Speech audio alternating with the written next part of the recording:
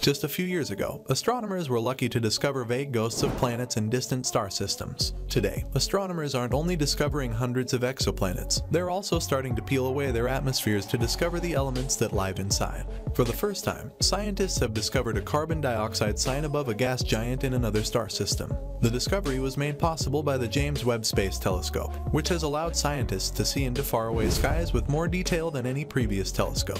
NASA's James Webb Space Telescope has also captured the distinct signature of water, along with evidence for clouds and haze, in the atmosphere surrounding a hot, puffy gas giant planet orbiting a distant sun-like star. The observation, which reveals the presence of specific gas molecules based on tiny decreases in the brightness of precise colors of light, is the most detailed of its kind to date, demonstrating Webb's unprecedented ability to analyze atmospheres hundreds of light years away.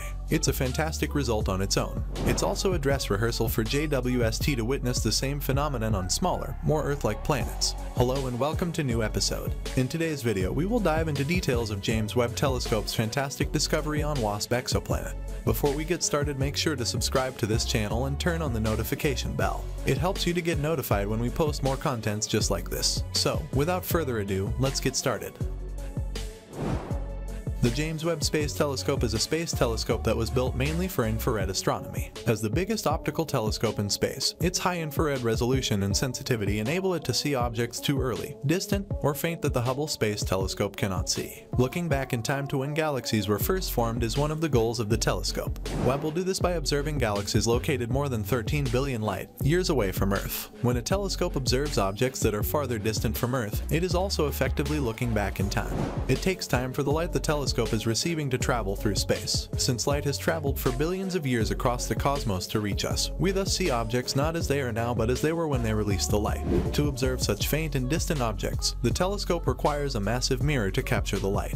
The sensitivity of a telescope, or how much detail it can see, is determined by the size of its mirror area. The Webb telescope can view further back in time than Hubble because it has a significantly larger mirror. The red and infrared light that is traveling across space is intercepted by Webb's main mirror, which then reflects the light onto a secondary mirror that is far smaller. The secondary mirror then directs the light into the scientific instruments where it is recorded. Because the telescope will be detecting very faint infrared signals, it has to be shielded from any bright, hot sources such as the sun. A sun shield separates the hot and cold sides of the telescope, which have significantly different temperatures. Webb will study the universe primarily in infrared wavelengths, while Hubble will study it mostly in optical and ultraviolet wavelengths, though it does have some infrared capability. Because recently formed stars and planets are often hidden behind masses of dust that absorb visible light, infrared observations are crucial to astronomy. These obstacles may be penetrated using infrared light. We can see this with the Webb telescope because infrared light won't bounce off of the dust particles but will instead travel around them. And that's one of our main goals, said John Mather, principal project scientist for the Webb telescope at NASA's Goddard Space Flight Center in Greenbelt, Maryland. The telescope won't circle the Earth as Hubble does. Instead, it will circle the Sun at what is known as the second Lagrange point, or L2, which is about 1.5 million kilometers from the Earth. Lagrange points, named for its discoverer, 18th century mathematician Joseph Louis Lagrange, allow the gravitational attraction of two massive masses to equal the force necessary for a tiny object, such as a satellite, to move with them. Webb will take around 30 days to reach the start of its orbit at the L2 position, about 700 light years from Earth. WASP-39b is located in the Virgo constellation. A gas giant with a radius even larger than Jupiter, WASP-39b has a mass that is around 1/4 that of Jupiter. It orbits its host star very closely, about 1/20th as near as Earth is to the Sun. The orbit of WASP-39b is lucky for astronomers since it allows us to see it edge on. Because of the planet's size and close proximity to its star, it blots out enough light to slightly dim the star. Our technologies can detect that little drop. It's a common method for discovering exoplanets, particularly big ones. It was exactly how they discovered WASP-39b in 2011. The wide-angle search for planets, the sky survey astronomers used to locate it, gave the planet its name. The discovery of WASP-39b also suggests that we should explore the planet's atmosphere. JWST's pass at the planet wasn't astronomers' first attempt at observing WASP-39's atmosphere. NASA's Hubble and Spitzer telescopes were used by researchers in 2018 to find evidence of water vapor on the planet. WASP-39b is a gas giant that may be seen using a telescope. As WASP-39b passed in front of its star, some of the star's light passed through the planet's atmosphere. During the process, the components blocked out particular wavelengths of the electromagnetic spectrum of that distant starlight.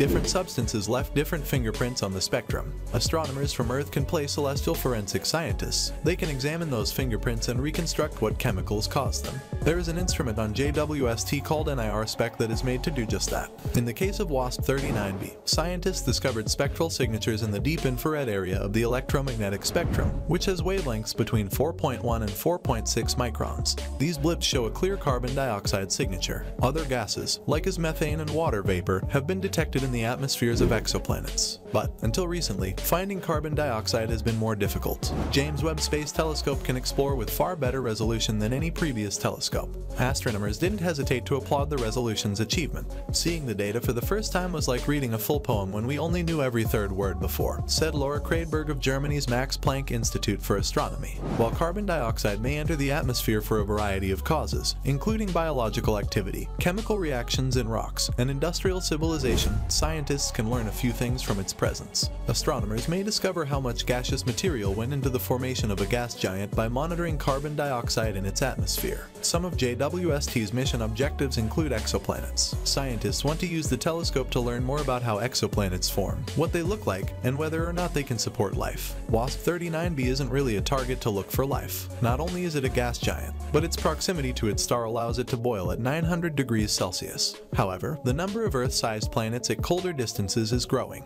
This discovery, therefore, is a promising indication that the telescope will be able to do similar observations with their atmospheres, if they exist. In a news release, Natalie Badala, an astronomer at the University of California, Santa Cruz, said, "Detecting such a clear signal of carbon dioxide on WASP-39b bodes well for the discovery of atmospheres on smaller, terrestrial-sized planets." Astronomers believe that a combination of carbon dioxide and methane in a planet's atmosphere might be a biosignature, or evidence of life. According to Christiansen, WASP-39b's signal is halfway to a decent biosignature. Badala's team developed a model that predicts the planet's atmosphere includes water, carbon monoxide, and hydrogen sulfide, but little methane. In the end, detecting life will very certainly need a more sophisticated observatory than Webb. However, according to Badala, this is a very important phase that we need to pass through in order to be ready for that technology in the future. Don't be shocked if further exoplanet-related findings are made in the following months. This discovery was made as part of JWST's early release science program, which aims to get JWST's results into the hands of exoplanet searchers as quickly as possible.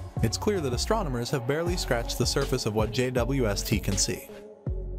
Do you think the James Webb Telescope will find an alternative Earth-like planet in the near future? And when an Earth-like planet was discovered, would you move there? Tell us your thoughts in the comments below. And thanks for watching the video. If you want to continue to learn about everything regarding space, we've got 2 more video options for you on the screen to check out. And don't forget to give a thumbs up on this video if you liked it and subscribe to Electric World channel for daily content just like this.